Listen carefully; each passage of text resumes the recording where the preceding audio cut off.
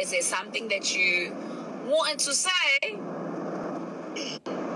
Okay, bye guys. Is the haircut done? Kijigile. Ish. And I'm passing Marlboro. Don't tempt me. Don't tempt me. I'm passing Marlboro.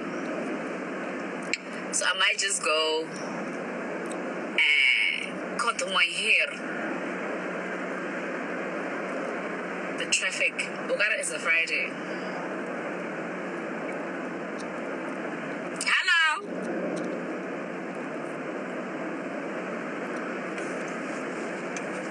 So I think if you guys were listening to the show, I think my dad said don't cut your hair because my dad knows when I cut my hair.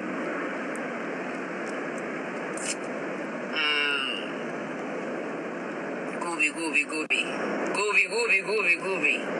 It means I'm going through a certain shift in my life.